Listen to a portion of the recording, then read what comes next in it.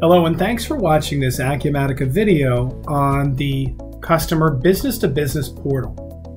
So today we're going to look at the Acumatica portal as a means to allow your customers to get access to their information, their invoices, their statements, to be able to see support cases, and to also be able to place orders.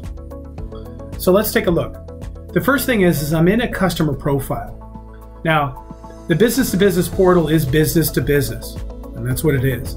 So with that, you must register these customers. It's not the kind of site where people can come in and just do a self-registration and check on out with products they want to buy.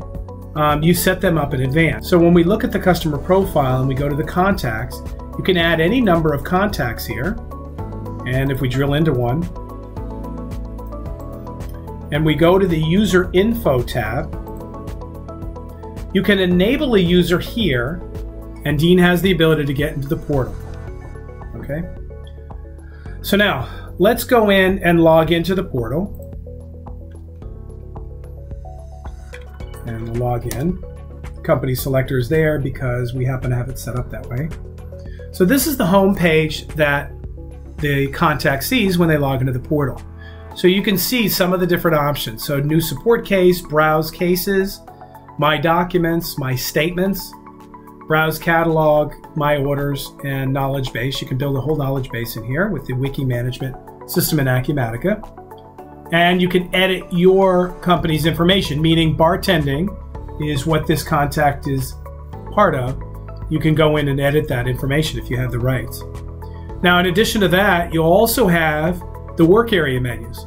So here's the administration. It just so happens I have administrative rights. Okay, but normally a user wouldn't see that. Here is my profile as a user. So my profile can see statements, documents, and contracts. Okay, so if we take a look at that, we can look at the different statements that have been run. In this particular company, we don't have a lot of statements run, but you can see if I go back, you can see the old statements. And I can print them as a user. Okay, so here's my statement. I can do whatever I want with it as a user. And in addition, I can see my documents. Those are essentially invoices that I can see. So this is our credit memos, our invoices. The portal user can create filters and stuff like that they want. Right, so they can open up an invoice. Now, it doesn't bring up the invoice screen in Acumatica. Instead, it brings up the invoice form, which is fine. Right, so we go into that. We can see that. You also have a couple other options here, such as print account history. So this shows the accounts receivable balance report for this particular customer. And Acumatica, for support case management system, Acumatica has a contract-based system where you can have different contracts in the system, and it shows their setup dates and their expiration dates. And you can take a look at these by clicking on the contract, and it'll show you the summary and the details. So what are the products or services that are part of this contract, what the recurring summary is, if there is any, the history with it, and what invoices were generated as a result of this contract. Okay, and again, this particular user can go in and look at their company information, but they can also go in and look at contacts, and if they have the rights, even add new ones. Okay. Now, let's skip over orders for a second. Let's go to support. So over here, we have the ability to look at open and closed cases, support tickets, or I can create a new one. So let's take a look at our open cases. So there's one in here. Acumatica will filter by contact. So if there's others that are assigned to someone else, such as Sam Malone, you can see those if you uncheck this me. If I go into the support ticket, I can see everything, including all the activities for this case. I can see the original description. So a computer was damaged when it arrived. I can look at attributes. So these attributes are defined in Acumatica. And keep in mind that in Acumatica, if we go back and we take a look at a support case,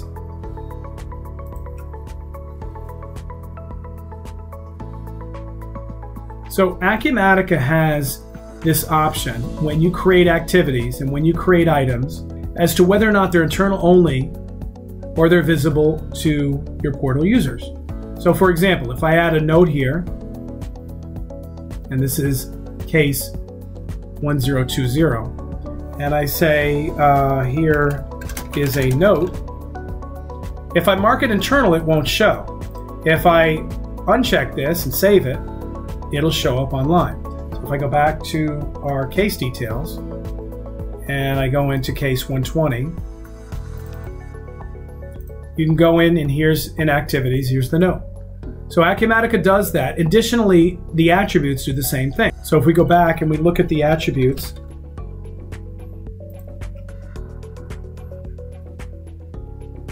and you can see our attributes are product needing support, product purchase date. These are based on the case class.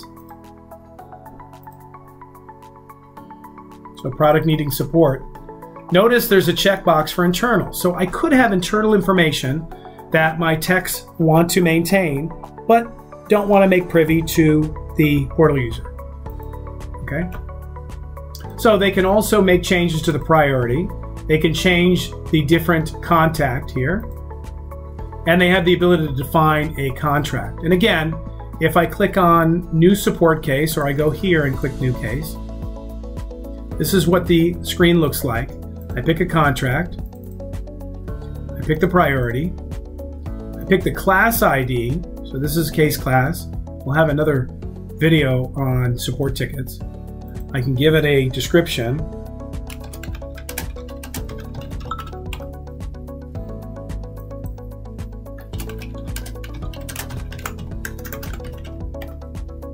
And give it some information here. When I submit, here's the case. It's new. It's unassigned right now. And if I go back to Acumatica and I look at my cases, I can see this new case immediately in here.